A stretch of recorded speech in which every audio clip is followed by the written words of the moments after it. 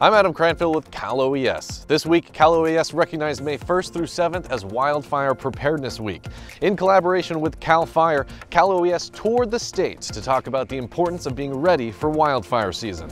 Cal Oes has dedicated enhanced technology, more personnel, and additional equipment to help keep Californians safe during fire season.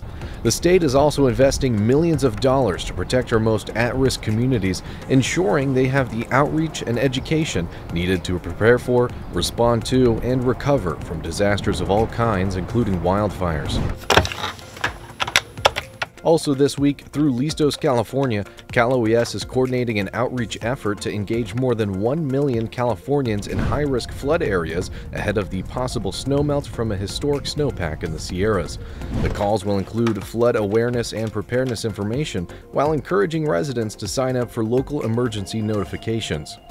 Finally, Cal Oes continues to assist local, state, and federal partners to provide disaster survivors the resources they need as spring storm recovery efforts continue.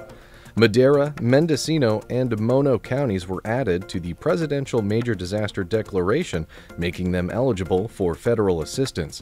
Visit our website to learn how to register and find disaster recovery centers near you. To see more from us, visit news.caloes.ca.gov and follow us on all our social media platforms.